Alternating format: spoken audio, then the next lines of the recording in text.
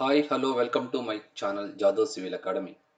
In this class, I'm going to discuss about TS E-Cet 2020 question paper solutions for transportation engineering questions. So let us start our discussion. The first question asked in this transportation engineering in TS 2020 question paper is, according to the IRC 73 1980, the roadway width of a double lane national highway in plain area will be. So here I have a clause from IRC 73 1980. What is it given in this clause in 6.2.1? The roadway width for a single lane, two lane roads in plain and rolling terrain. The width of the roadway for single or two lane roads in plain and rolling terrain should be given in table number 5. So let us see in the table number 5. For the national highways and state highways, it may be single or two lanes. The roadway width will be 12 meters. The same thing was given in our question, that the roadway width of a double lane national highway in plain area. So this is a roadway width for a double lane national highway. How much it is?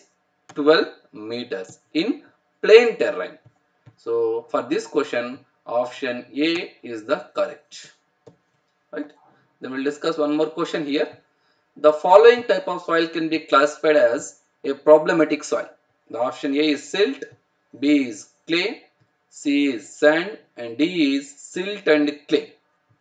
Among the given four sets of soils, the problematic soil is a clay soil because it has a low strength, and high compressibility. High compressibility. High compressibility. And in addition to this, when it will absorb the water, it will change its volumetrics. Means when you retain the water in it, then volume is increases. When the water goes out, then volume going to be decreases. So that's how the volumetrics of this clay soils will going to change. That's why this soil, the clay soil, is considered as a problematic soil. Then we'll discuss one more question here. The advantage of traffic signal can be referred as no rear and end collision, option B, orderly movement of vehicle, option C, easy segregation of traffic, option D, quick movement of vehicle. Suppose to answer this question, I will take a one intersection, a signalized intersection. Say this is a intersection. At this point, I have a signals. So when the traffic from this stream will go through like this, and it will go left like this.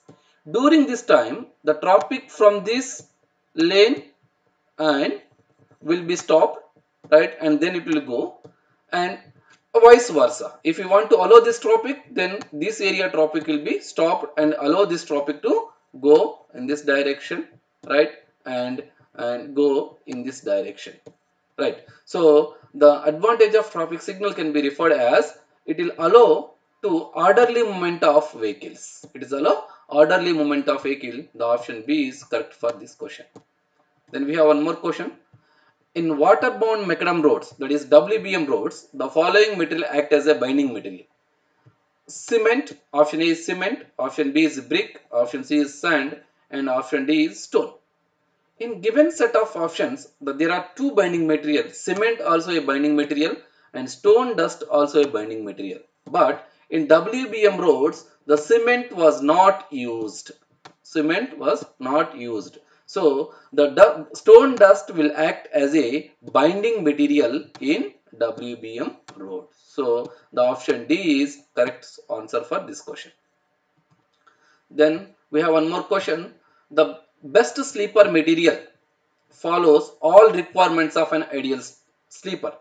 One option A is wooden sleeper, option B is cast iron sleeper, option C is R.C.C sleeper, and option D is steel sleeper. The given set of sleepers, the best sleeper material is wood. The option A is correct. What is the reason for this? It is highly insulated material. Highly insulated means it will not allow the electricity to pass through it. unlike your cast iron, R.C.C and steel sleeper. And it is very flexible. It is a very flexible material, and it is easily available, and it is easily processed. The wooden sleepers are easily processed. And one more thing is we can easily handle. We can easily handle this. Because of this important characteristics, the best sleeper material will consider as a wooden material for the preparation of wooden sleeper. Then we have one more question here. A causeway is a structure constructed, option A, to accelerate the traffic in highway, to allow the flood water over the roadway to pass over, a bridge to enable the passing over the cutting, and adapted for the large span bridges. The answer for this question, answer B is correct. To allow the flood water over the road to pass over. So I will explain this why it is correct answer. So we have a stream of water here, and here we have a road, and here we have a road, right?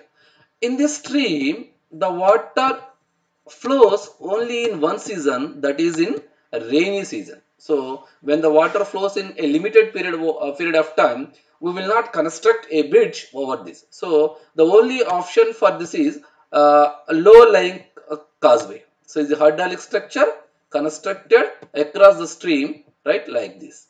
So it will allow the water from the stream during the rainy season only. That's why it is a correct answer for this question, to allow the flood water over the road to pass over it.